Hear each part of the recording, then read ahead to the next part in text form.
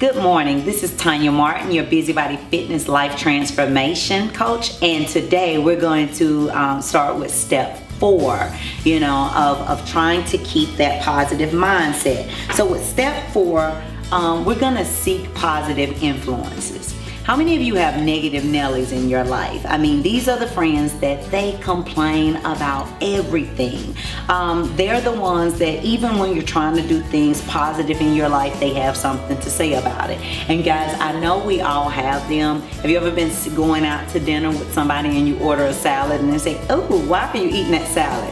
Guys, we've got to watch those individuals in our lives because they drain energy from you and they make it more difficult to have a positive mindset.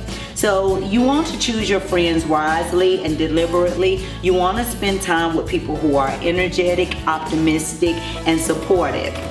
They tell you that you become the 5 people that you hang around with the most. So, I want you guys to evaluate and assess, who are you hanging around? Are they positive and uplifting and encouraging and supportive and helping you go to a higher level? Or are they negative, pessimistic, always wanting to bring you down and draining you of your energy? This is something that you really want to assess because socializing with these individuals can drain you. But if you connect yourself with very positive people, guys, that's gonna lift you up and lead you to a more powerful mindset. So remember, connect to the right thing. See you soon.